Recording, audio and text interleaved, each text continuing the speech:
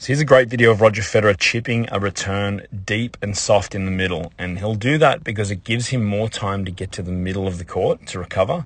And when he does this, he moves back a little bit to give himself more space to be able to protect the baseline.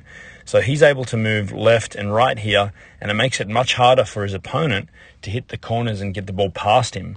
If he was up on the baseline in the middle, in this position, it's much easier for his opponent to hit past him, because he can't defend the deep corners.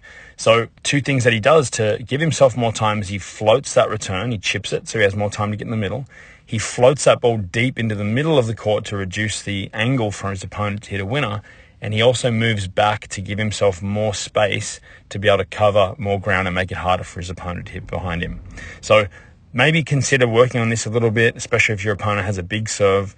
Make it very hard for them to get offense on their second ball.